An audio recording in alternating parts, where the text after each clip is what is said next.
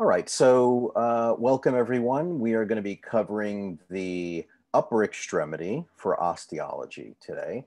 So what you're looking at here in the center and what's highlighted in the center is the axial skeleton, right? So the axial skeleton is the skull, it is the spine, and it is the ribs. It includes the sacrum and coccyx. So pretty much everything that's in the center is the axial skeleton. So what we're going to be looking at today is going to be the appendicular skeleton. And the appendicular skeleton we will break up into an upper extremity or an upper limb and a lower limb. When we look at the upper extremity, we're talking about everything, including the clavicle,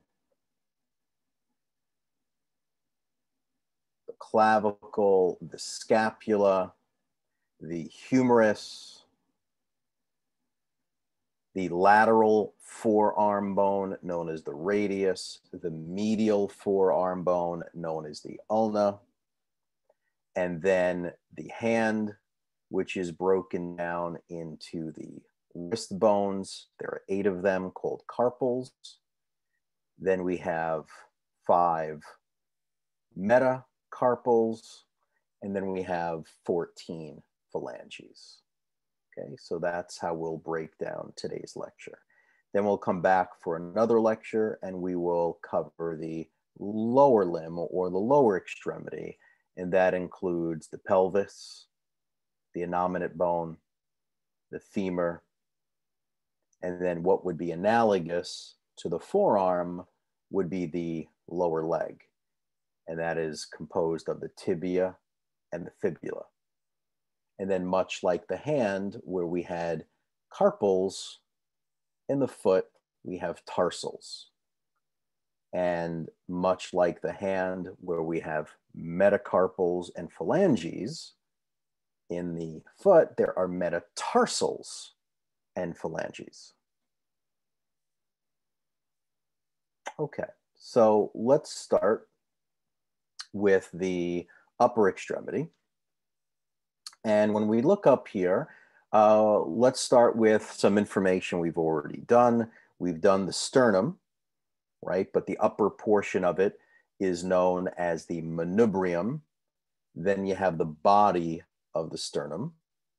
And then what is missing was the xiphoid process down at the bottom. Then we could see a few ribs. We could see the first, second, third, fourth, fifth, sixth, and it looks like the 7th rib. Those are true ribs because you could see they have their own individual and unique separate costocartilage, their own cartilage that attaches to the sternum. That's what makes them true. We have this junction right here, which is referred to as the angle of Louis, also the sternal angle. And the reason why this sternal angle is so important, it's a palpatory landmark, which means when you can feel it in the same horizontal plane, is the 2nd rib. And once you locate the 2nd rib, once you go down like 1 finger breadth, you're at the 2nd intercostal space, then the 3rd rib, and then the 3rd intercostal space, and the 4th rib, and the 4th intercostal space. And counting these are important, especially if you're getting into healthcare or nursing, because sometimes they'll train you how to use a stethoscope, of course, and be able to listen to lung sounds and breathing sounds. Okay, so we've covered the sternum, we did the ribs. Now what attaches to the sternum, especially to the manubrium, is this bone right here. And if you look at this bone, you'll see that not only does it attach to the sternum, but it also attaches to this bone here. And this bone is called the scapula. And the function of this bone, it's acting as like a strut. A strut holds 2 things apart. It separates them. So this strut bone is separating and keeping the scapula where it should be which is on the posterior thorax or the posterior rib cage. If this clavicle was not here or it broke, the pulling force of all the muscles on the front of your chest would pull your scapula away. It would abduct or protract the scapula, giving you this very rounded, contoured, rounded shoulder type of appearance. So the clavicle is a very important bone. It's a major part of the shoulder girdle, right? You've heard of the pelvic girdle. So the shoulder girdle is made up of the clavicle and the scapula. The shoulder joint, when we talk about the shoulder joint, we're talking about the junction between the humerus and the scapula. Where the humerus and the scapula come into contact, that specific articulation right here, the proximal part of the humerus is called the head of the humerus. And this part of the scapula, that is this concavity, is called the glenoid cavity or glenoid fossa. So the junction between this glenoid cavity and the head of the humerus is called the glenohumeral joint. So the glenohumeral joint is the main shoulder joint that moves the shoulder in a variety of positions. And you should go to my YouTube channel and make sure you subscribe and watch my video on range of motion. Because one of the things that you will be responsible for doing, especially on the third exam, is when we cover muscles, is going to be, well, what does the muscle do? What is its action? And rather than memorizing shoulder flexion, shoulder extension, shoulder internal rotation, it's really important to have a visual of what those ranges of motion look like. So there's an old video that I did there. It's got to be at least 10 years old. It was done on a flip camera before smartphones even existed, but it still captured the essentials. I am performing all the ranges of motion. I even discuss some of the main muscles that do it. It's important to understand those, to be able to visualize them as well. All right, so when we look at the clavicle, we'll see that there's a medial component to it, and then there's a lateral component to it. Now, the medial component forms a joint, and so does the lateral portion form a joint. So you could see here, the medial portion is called the sternal end, and then the lateral portion is called the acromial end. Why is it called the acromial end? Well, this part of the scapula is called the acromion process. And you can see that there is an articulation or a joint that forms between the acromion process and the facet for the articulation with the acromion, which is here. So this joint is called the AC joint, the acromioclavicular joint, AC joint. This joint here between the sternum and the clavicle, right? Here is the sternal end, and there is a sternal facet. Remember, a facet is nothing other than a smooth, flat surface like the facet of a diamond, is used for the junction of the medial aspect of the sternum to the medial aspect of the clavicle to the sternum. So they call this the sternoclavicular joint. AC joint, sternoclavicular joint. Okay. The clavicle is one of the most commonly fractured bones in the body. And when it does fracture, it fractures right here in the center, right here in the center, where you have this concavity. Right? If you were to palpate and feel your own clavicle, you'll see that if you start at the jugular notch or the suprasternal notch and you start to move laterally, you'll see that the medial 2/3 is convex, meaning it bows outward anteriorly. And then the lateral 1/3 is concave, it dips in. And that is a good understanding, because when you find the deepest part of the concavity, which is right around here, you could see right there. So the medial 2/3, which is here, is convex, and then the lateral third is concave. And if you go to the concavity, the deepest part, which would be here, and you drop down a few finger breaths, you hit this process of the scapula that's called the coracoid process. This is the acromion process, but this is the coracoid. And the coracoid is an important landmark because there's several muscles that attach there. The pec minor attaches there, and the coracobrachialis attaches here. It's an important landmark. Okay, let's move on. Here's just a close-up view. I'll review everything I covered on this as well. Here's the jugular notch, also known as the suprasternal notch. Here is the sternal portion of the clavicle. And then here is the acromial facet. This is the acromion process. This is the acromioclavicular joint. This is the sternoclavicular joint. Acromion process, coracoid process, head of the humerus, and glenoid fossa or glenoid cavity.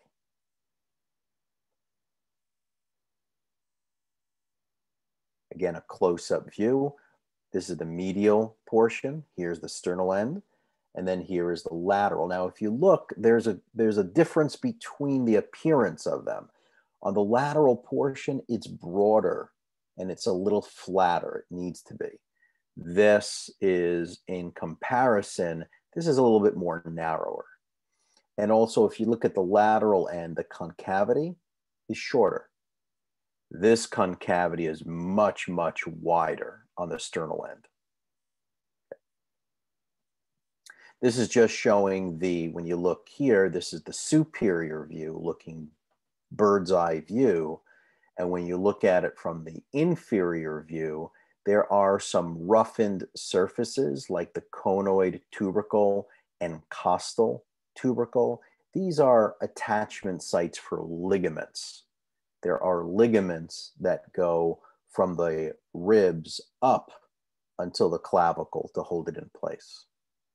But those are on the inferior surface. Okay, conoid tubercle is more lateral, and the costal tubercle is more medial. Okay, let's look at the scapula next. Now, it looks like there's a lot to do here, and there is, so let's help organize and understand the different landmarks that you find here. Now, first thing you have to do is when you look at the scapula, you'll see on the left-hand side and on the right-hand side, you're looking at it, one is from the anterior view and one is from the posterior view. And the first thing you have to do when looking at the scapula, because on an exam you may be asked, is this the left or right scapula?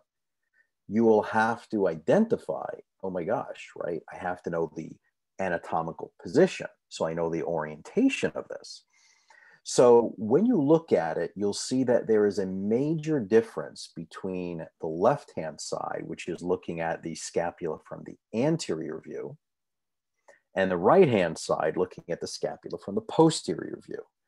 Notice the posterior has this large structure that interrupts the entire body, whereas you're looking on the anterior side, it's a full smooth surface. It's nice and clean and open. So if you do not see this spine of the scapula, now on an exam, if you're asked this structure, do not put spine. It says spine here, but spine to me sounds like the vertebral column.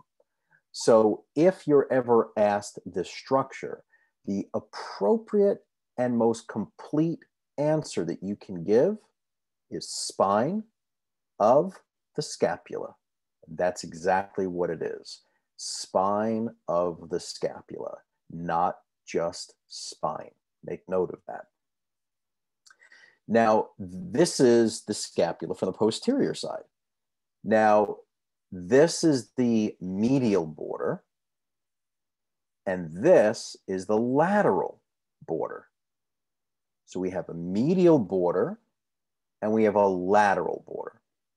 When you look at the lateral border, at the superior part of it, that's where this is, the glenoid fossa or the glenoid cavity, right? This is where your humerus is going to articulate. So it would only make sense that this is the lateral border because your arm, right, your humerus is lateral. It can't articulate over here on the medial side. That would be ridiculous. So it's here on the lateral side. So there are three borders to the scapula. We did the medial border. Here's the lateral border. And then there's a superior border. Okay, if we look at it from the anterior side, same thing. This is the medial border. This is the lateral border. Again, the same side as the glenoid cavity. And here's the superior border. Easy enough. There happens to be three angles, right? So there's three borders, and now we're going to cover three angles. On the top, on the left, we could see that there is a superior angle. All the way on the bottom, inferior angle. And on the lateral side, a lateral angle. So we've covered three borders: superior border, medial border, and lateral border, and we covered three angles: superior angle, inferior angle, and the lateral angle. So far, so good. Now we're going to look at 4 fossas. Okay, so there are three borders, three angles. Let's look at the 4 fossas. Remember, a fossa is a nice, smooth depression, and everywhere you see a fossa, at least 3 of the 4 places, is going to be muscles that attach. And the muscles that are going to attach there are the 4 rotator cuff muscles. So in order to name them, let's start with the spine of the scapula on the posterior side. So this is the spine of the scapula, and you'll notice what it does from the medial border. It starts to move superiorly as we're moving laterally, right? It forms this diagonal. So the medial portion is more inferior, and then as you start moving laterally, it goes superior. Okay. The other thing that I didn't mention that I want to remind you is that the medial border, which is here, here's the medial border. It's also known as the vertebral border because it's closer to the vertebral column. And then the lateral border, which is here, is known as the axillary border because it's closer to the axilla, which is the armpit. So the medial border is AKA vertebral border, and the lateral border is also known as the axillary border because it's closer to the armpit. Okay, now let's go back and let's look at the fossas. So we found the spine of the scapula. What is the fossa above it? Well, the term supra means above. So this is the supraspinous fossa. This is the infraspinous fossa. Supraspinous means above the spine of the scapula. Infraspinous means below the spine of the scapula. All right? So supraspinous fossa, infraspinous fossa. Underneath, on the other side of the scapula, or underneath, or on the ventral or anterior side, is the subscapular fossa. This is the largest fossa because it's this entire thing. Okay. Now, don't worry about body and body. Forget about that term. I think it's confusing because if you're ever asked, what is this on an exam, you're not going to say body. You're going to say subscapular fossa. If you're ever asked, what is this on an exam, you're not going to say body. You're going to say infraspinous fossa. Okay, that's what they're going to be asking or looking for, are the names of the fossas, not so much body. Now, there are 4 rotator cuff muscles, and they're called sits, S-I-T-S, sits. The first S is for the supraspinatus muscle. Where do you think the supraspinatus muscle is going to originate? On what fossa? The supraspinatus muscle originates on the supraspinous fossa. The infraspinatus muscle originates on the infraspinous fossa. So supraspinatus originates here, infraspinatus originates here. Subscapular, which is the 4th rotator cuff muscle, originates here on the subscapular fossa. So this would be the supraspinatus, infraspinatus, and the subscapularis. So the subscapularis muscle originates on the subscapular fossa. Okay, the 4th muscle I didn't yet mention. So you had supraspinatus, infraspinatus, teres minor, and subscapularis. We covered 3. The 4th is the teres minor. That originates here, not on a fossa. It originates on the lateral border. Okay, so those are the 3 fossas. There's one more. So we did the supraspinous fossa, infraspinous fossa, and the subscapular fossa. Where's the 4th fossa? The 4th fossa is this. It's the glenoid cavity. The glenoid cavity is also referred to as the glenoid fossa. That's where the head of the humerus articulates with. Okay, so we did what? 3 borders, 3 angles, 4 fossas. Now we have we have 2 processes. Remember I said the spine of the scapula as it moves superior and lateral? Well, the highest part of that structure is the acromion process, which you can see here from the anterior view on the left, and you can also see it on the posterior view on the right. That's the acromion process. What's the significance of that? That's where the clavicle or the lateral clavicle articulates. Here is the coracoid process. This is where your pec minor attaches. This is where your coracobrachialis attaches. And this is where the short head of the biceps attach. So there's 3 muscles that attach to the coracoid process. And it's important because some people say, oh, I have shoulder pain. You go, well, where is it? And they go, it's right here, right? And then you're thinking, all right, what attaches there? There's the pec minor, there's the coracobrachialis, and the short head of the biceps brachii. That's the importance of knowing anatomy, structure, function. Okay. 2 tubercles. So there were 2 processes and there's 2 tubercles. They don't show them too well, but remember how there was a supraspinous fossa and an infraspinous fossa? There's also a supraglenoid tubercle and an infraglenoid tubercle. Remember, this is the glenoid cavity. Oh, here it is. Yeah, it does show it here on the top. So here's the supraglenoid tubercle right there at the top. And right at the most inferior aspect of it, there would be an infraglenoid tubercle. What's the significance of those 2 tubercles? The supraglenoid tubercle is where the long head of the biceps attaches. And the infraglenoid tubercle is where the long head of the triceps attaches. So biceps, triceps, biceps, triceps, long head, long head.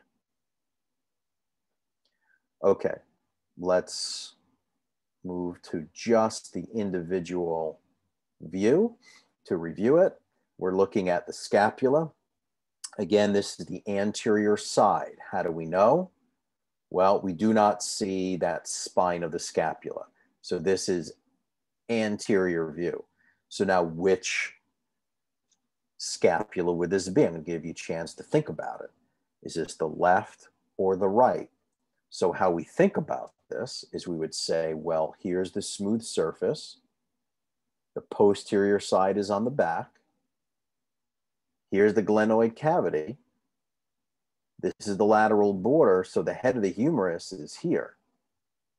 So this is anterior, this is lateral. This would have to be the right, the individual's right scapula. And again, notice if there is a line pointing anywhere on this anterior surface, you don't put body, you put subscapular fossa. That's where the subscapularis muscle attaches. Let's do the three borders. Well, we've already established that here's the glenoid cavity, which is lateral. So this is the lateral border, this is the medial border, and this is the superior border. Here is the superior angle, inferior angle, lateral angle. Also, medial border is known as the vertebral border. Lateral border is known as the axillary border. Two processes, coracoid process, acromion process.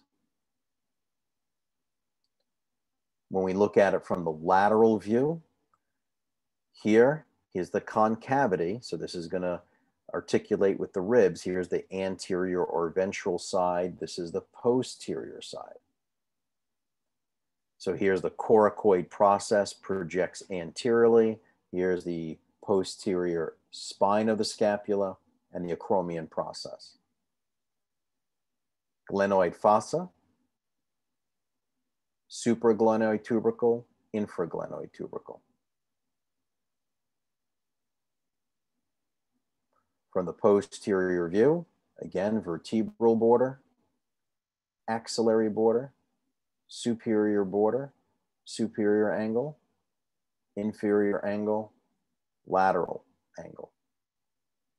Infraglenoid tubercle, right there at the bottom. Supraglenoid, we can't see. Spine of the scapula. When we follow it up, acromion process. Smooth surfaces now. Supraspinous fossa, infraspinous fossa. Supraspinatus originates here. Infraspinatus originates here. Teres minor originates here. The subscapularis originates here on the subscapular fossa.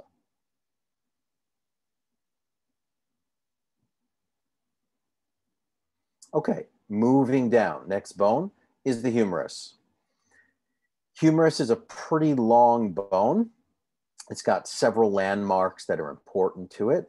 And again, you have to be able to identify a few structures to know medial versus lateral.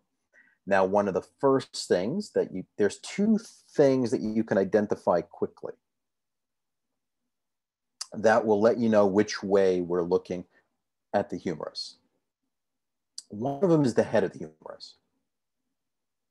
Now, remember, the head of the humerus is going to project medially because it's going to articulate with the glenoid fossa that projects laterally. So the head has to point in to attach to the glenoid cavity that's pointing out.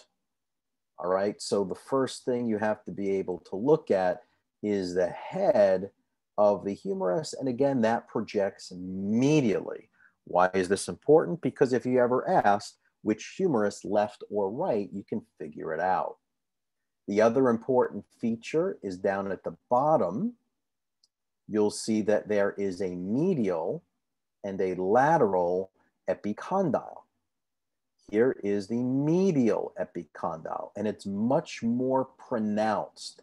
If you've palpated on yourself in anatomical position, Your medial epicondyle of your elbow is much more palpable and prominent than the lateral epicondyle.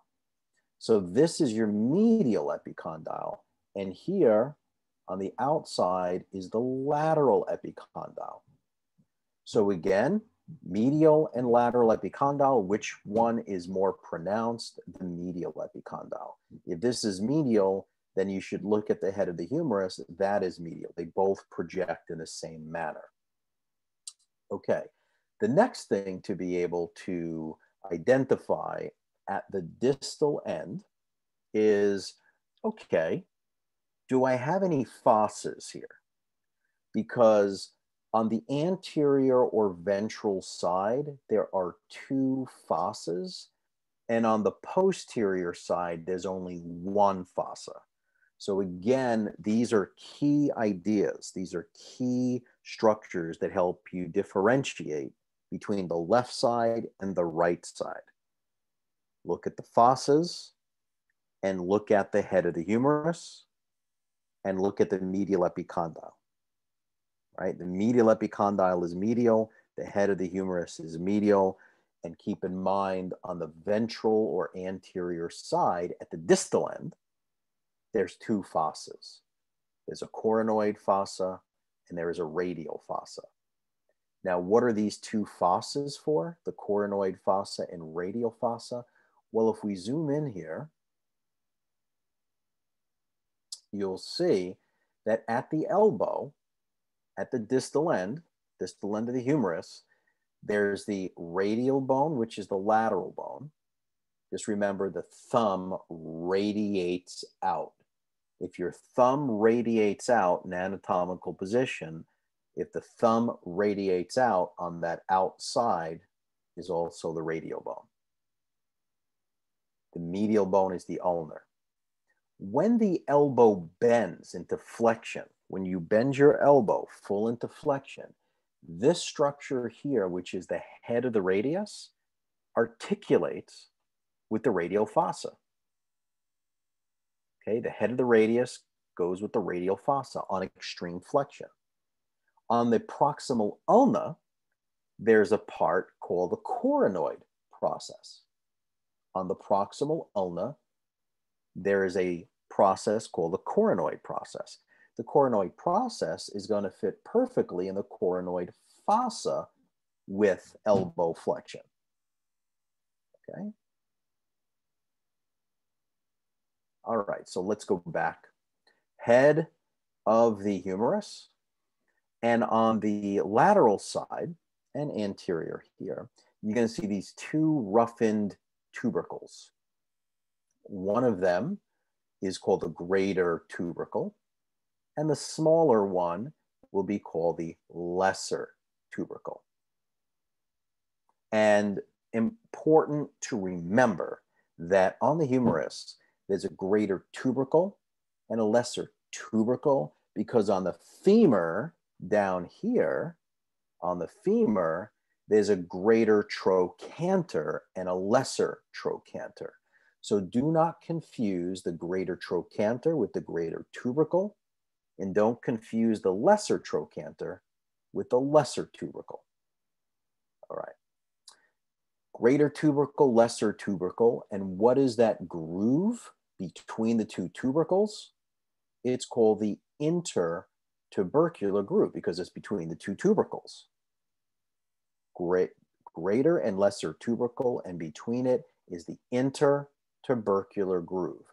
This is also called the bicipital groove. Guess why it's called the bicipital groove? Well, it's called the bicipital groove because the long head of the biceps travels right through this groove. The long head of the biceps travels right through here, right? The biceps brachii muscle would be here in front of the arm. But the long head travels up here right through the groove and attaches to the supraglenoid tubercle. Aha, now you know why we're learning these landmarks. We're learning these landmarks because we're prepping you for muscles.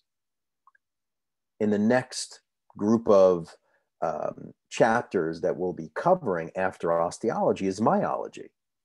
And muscles move bones because muscles attach to the bones. And they attach to these bones at very unique places. So besides the bicipital groove, the greater tubercle is the attachment site for 3 rotator cuff muscles. And the lesser tubercle is for 1 rotator cuff muscle. So the 3 rotator cuff muscles that attach to the greater tubercle, remember the rotators are sits, S-I-T-S, sits. The first 3, supraspinatus,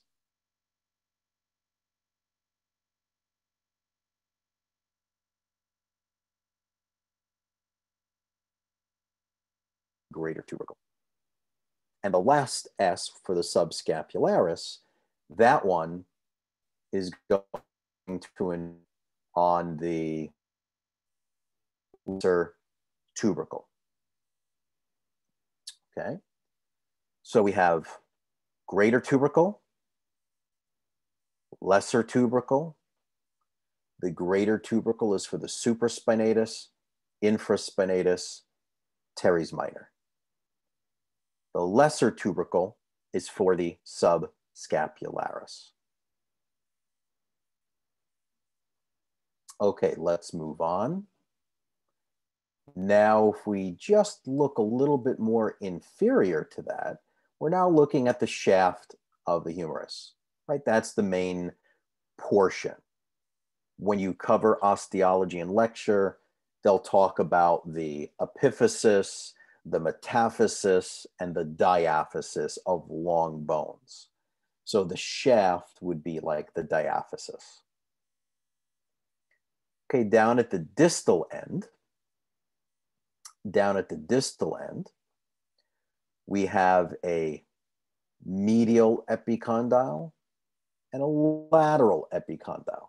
Again, we said that the medial epicondyle was much more pronounced, more evident. It stuck out more than the lateral epicondyle. Remember, there's also the coronoid fossa and radial fossa. So again, 2 fossas at the distal end of the humerus on the anterior side. Distal to that, then we have these 2 bony prominences that stick out here at the distal end. The one on the lateral side is the capitulum, and the one a little bit more medial is the trochlea. Now, again, what are these 2 for? The capitulum, if we look at the capitulum, you'll see that the capitulum is nice and round.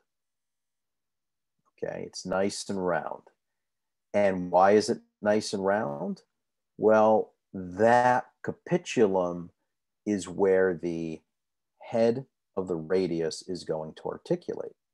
Whereas the trochlea right here is the perfect articulation for the part of the ulna, which we'll learn in a little bit, called the trochlear notch. So the ulna has a trochlear notch that's going to articulate beautifully with the trochlea. The other importance and significance of the medial epicondyle is that is where all of your wrist flexors are going to articulate with. So if you put your hand on your medial epicondyle and you flex your fingers and bend your wrist, you're going to see movement along the medial epicondyle. And that's because that's where all those wrist flexors and a lot of your finger flexors attach. Whereas on the lateral epicondyle side, that's where a lot of your wrist extensors attach.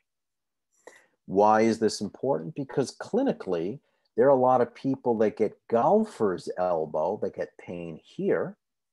And there's people that get tennis elbow that have pain here.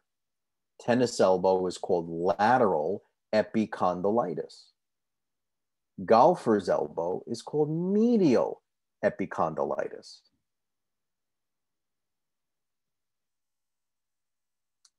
Okay, let's look at the posterior side. Again, you could see the head of the humerus. Here's the greater tubercle. You can't see the lesser tubercle because that's more anterior. As we start to move down, you can see the medial epicondyle. You can see the lateral epicondyle. Here's the fossa. The fossa on the distal end, there's only one fossa on the distal end of the humerus, and that is called the olecranon fossa. Why is the olecranon fossa important? The olecranon fossa is important because on the posterior side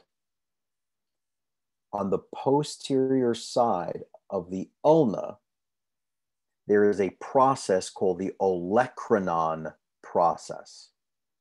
And much like the head of the radius fit in the radial fossa, the proximal ulna, which was the coronoid process, fits in the coronoid fossa. Well, on the posterior side, there's the olecranon process. And the olecranon process is going to fit perfectly into the olecranon fossa when the elbow is extended. Okay, so one fossa on the distal posterior, two fossas on the distal anterior. Okay, so those are the major landmarks of the humerus.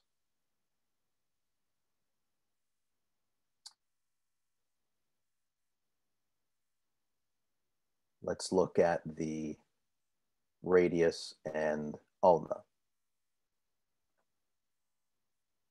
Now, on the radial and ulnar side, here on the left-hand side, we're looking at the posterior. On the right-hand side, we're looking at the anterior. So on the right-hand side, let's look at the proximal portion. There are some landmarks that I mentioned just before as I was talking about the fossas. Remember the radial fossa, coronoid fossa, olecranon fossa. So what we see here on the left, top left, olecranon process. What we see here on the right, radial head. What we see here, coronoid process. So this, and what we see here is the trochlear notch. So the radial head articulates with the radial fossa. The coronoid process articulates with the coronoid fossa. The trochlear notch, the smooth surface here on the upper right, articulates with the trochlea of the distal end of the humerus. And the olecranon process articulates with the olecranon fossa of the distal posterior humerus. Okay, what else do we have on the anterior side, on the right side of that picture? So here's the head of the radius. Distal to that is a radial tuberosity. This little bump is where your biceps brachii inserts. And notice between the radius and the ulna, there is a notch. It's called the radial notch. The radial notch is this concavity that is notched into the ulna. So the radial notch is actually on the ulnar side. There is an ulnar notch as well, but the ulnar notch is down here at the bottom, and the ulnar notch is going to be on the radius. So again, head of the radius, radial tuberosity, radial notch, coronoid process, trochlear notch, and back here on the top is the olecranon process. The lateral of the two bones is obviously the radius. At the very end of the radius is a process called the radial styloid or styloid process of the radius. Radial styloid is sweeter. it's nicer, and it's only 2 words, radial styloid. On an exam, if you're ever asked this, it's easier to write radial styloid instead of styloid process of the radius. It's just too much to write. Okay, let's see what else there is. Point of interest. Notice the head of the radius is proximal. Well, where's the head of the ulna? That's not the head of the ulna. The head of the ulna is at the distal end. So you have the head of the ulna here, but you have the head of the radius up here. They're at opposite ends. And again, you have the radial notch up here on the ulnar side, but you have the ulnar notch here on the radial side.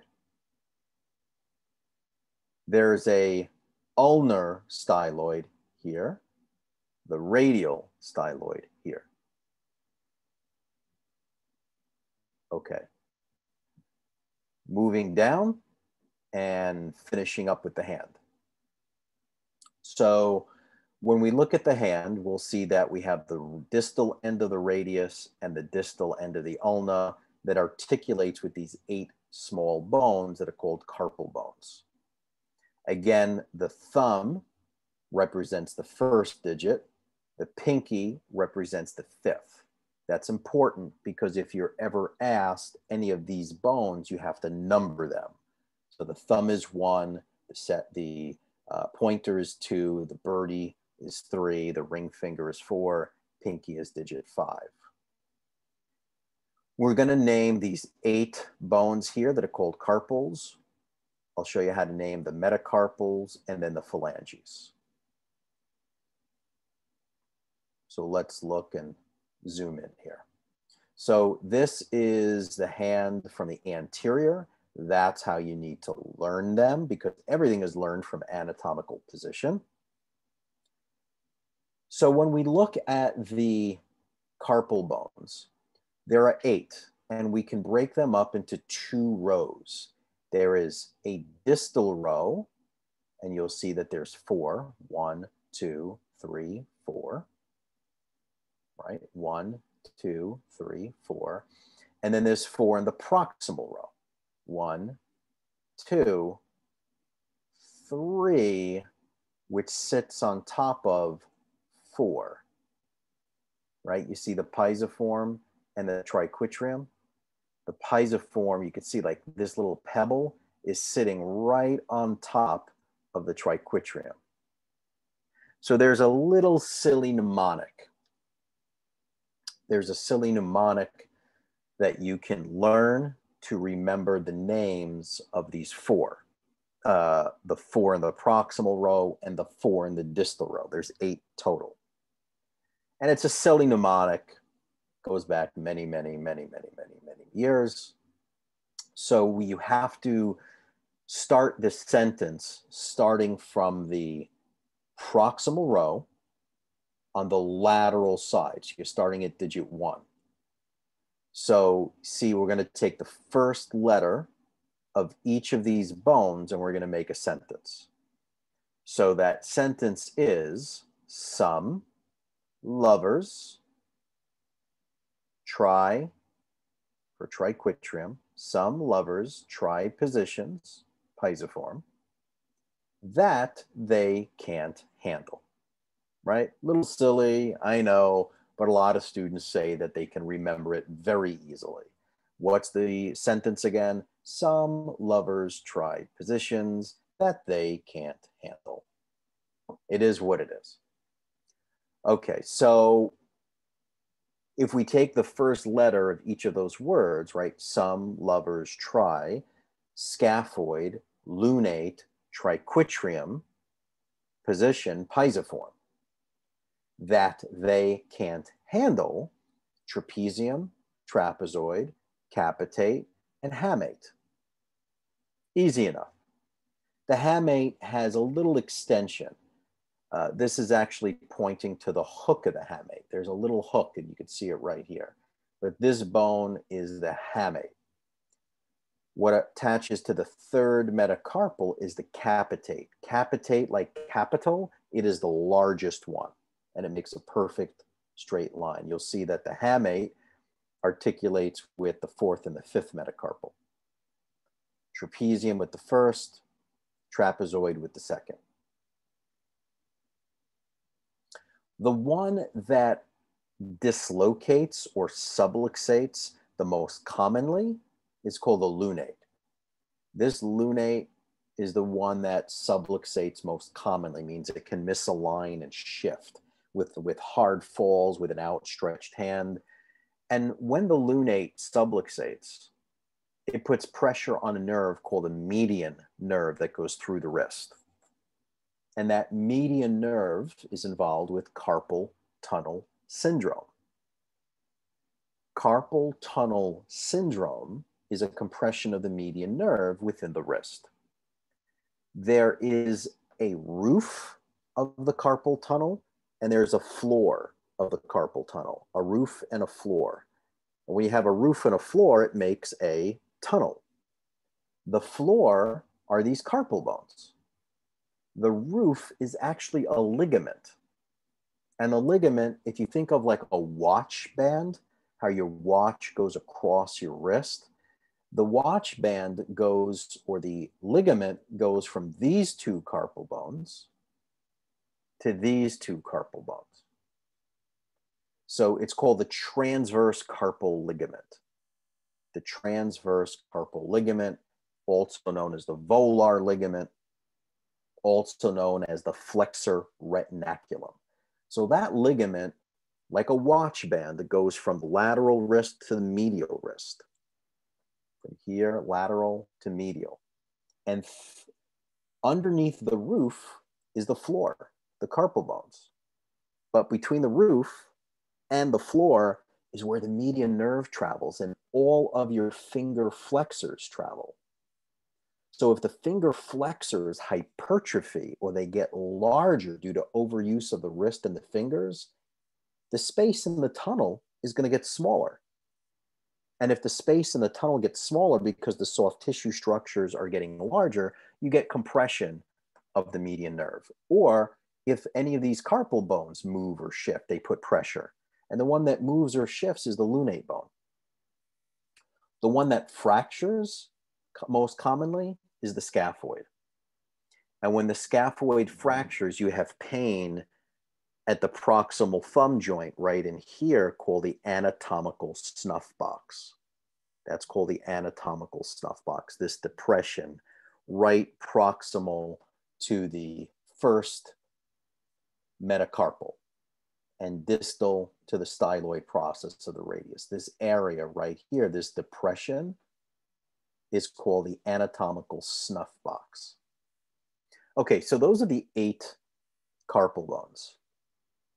The hook of the hamate and the pisiform are kind of important because there is a groove right here between the hook of the hamate and the pisiform, and your ulnar nerve goes right through here. And sometimes if the ulnar nerve gets compressed, you get numbness and tingling to the pinky and to the half of the ring finger. But when the median nerve gets compressed, like in CTS, carpal tunnel syndrome, you get pain that goes to the first 3.5 fingers. So the first goes numb, the second goes numb, the third goes numb, and half of the ring finger. Well, which half? Well, the half closer to the other 3, of course. When the ulnar nerve gets compressed, you can go numb to half of the 4th and the 5th. Which half of the 4th? Well, the half that's closer to the 5th, of course. Okay, now let's finish up with what is distal to the carpals. What's distal to the 8 carpals are called metacarpals. Okay, now the metacarpals, we could see here, metacarpal bones 1, 2, 3, 4, 5.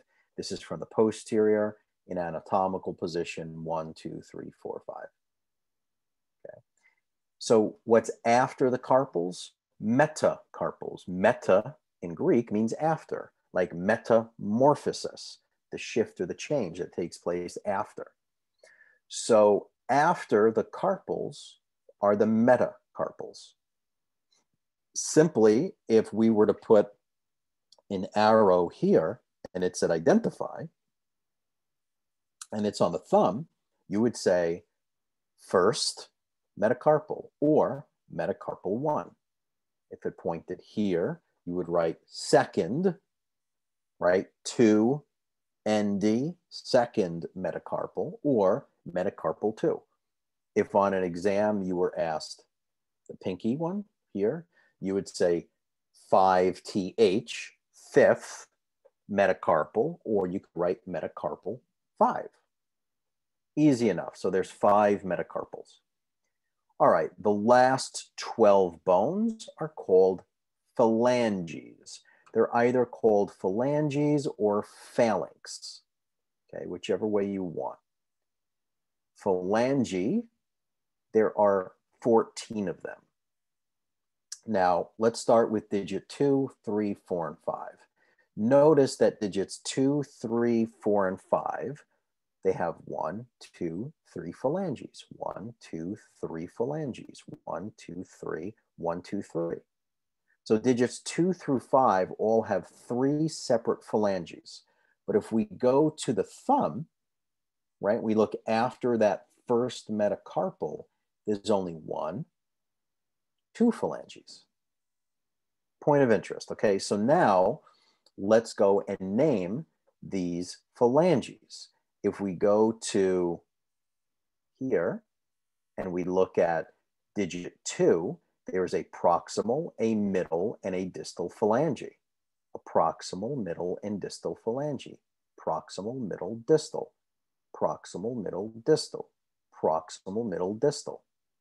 To be specific on an exam, if you were ever asked, let's say this bone, you would have to say second, right? The number 2, ND, second proximal phalange. If it pointed here at the very end, you would say second, 2ND, right? Second distal phalange. If it pointed here to the birdie, right, to the third metacarpal, and then we pointed here, you would say third, 3RD, right, third middle phalange, third distal phalange, third proximal phalange. So you have a proximal, middle, and distal phalange for digits 2, 3, 4, and 5. Well, what about the thumb? The thumb does not have a middle phalanx or a middle phalange. So it only has a proximal and a distal phalange, or a proximal and distal phalanx. There is no middle. Okay, so if you're asked what is this on a test, you would say first, 1ST, first proximal phalange. If you're asked this, first, right, 1ST, first distal phalange. That's an important concept when you look at it, because a lot of students, they confuse this, especially the thumb, and they'll say, they'll know that this is the first metacarpal, second, third, fourth, fifth, because the metacarpals come after the carpals. But then several test questions later, if the student is ever asked any of these bones, they go, okay, well, this is the distal, this is the middle, this is the proximal. They confuse it. Make sure you don't make that mistake if it shows up on the exam. Okay. And this is the hand from the posterior view. How do we differentiate anterior from posterior? Because it looks so similar. Notice the carpal bones look very smooth on the posterior side, right? They look very, very smooth. But on the anterior side, there's the roughness. Why? Because you got the hook of the hamate that sticks out, and you got the pisiform that sticks out. What is the pisiform? The pisiform, if you were to hold, let's say, a mouse pad on your desk, It's actually the pisiform that makes contact with the desk. So if your desk, and you can feel it, it's pretty prominent on the pinky side near that hypothenar pad. The thumb has the thenar pad, which is the muscles. The muscles of the pinky side are the hypothenar pad. So right there is where you find the pisiform. It is the most bony, prominent part of the palm on the ulnar side. All right, a lot of people, when they lean on it too long, whether they're long distance cyclists, let's say they're biking long distances, or they're just leaning by holding a mouse all day, you can get compression of that ulnar nerve. Remember, the ulnar nerve passes here, goes right through the pisiform and through the hook of the hamate. You can get numbness and tingling here. They call it ulnar nerve syndrome or ulnar nerve palsy. Right? It's like a carpal tunnel syndrome, but a different nerve, right? Carpal tunnel is the median nerve. Ulnar nerve, when that gets compressed, you can get weakness and thinning of the muscles here, as well as numbness and tingling here. Median nerve gets you atrophy or wasting away of the muscles near the thumb, near the thenar pad, and it gives you numbness and tingling to the 1, 2, 3.5 fingers. Okay. All right, I think that brings a close. So you have to remember, right, some lovers try positions. You have to know, remember, that's from the anatomical position, which is always the anterior view. Proximal row from lateral to medial, and then distal row, lateral to medial. Okay, let's stop the lecture here.